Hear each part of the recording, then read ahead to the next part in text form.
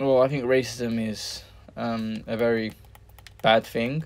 I don't believe it should exist, but unfortunately it does. And I believe, that people do have the power to stop it if they want, in terms of, banning people from the pitches. What I believe it should happen. Will people lose? Will, a lot of money be lost? Of course, a lot of money will be lost. But like I said, racism is something that shouldn't exist. Color is not something that should exist anyway. You being whatever color shouldn't make you different to anyone or give you any advantage, which is what I will say. So, yeah,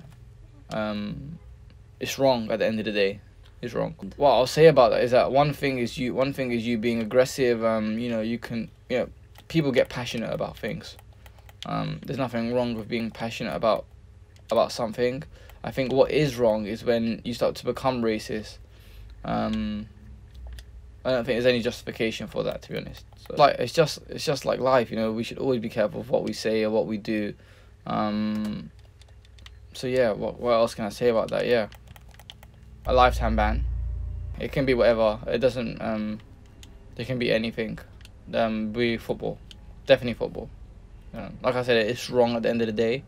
And you can be as angry as you want. You can be as passionate as you want. But I think it's the passion and the anger is different. It's just something else when it starts to become racism. They do, but there's so much that they can actually comment on it about, to be honest. I would say that, everything should be done to try to stop it. But like I said, it's really hard to actually stop racism from happening, and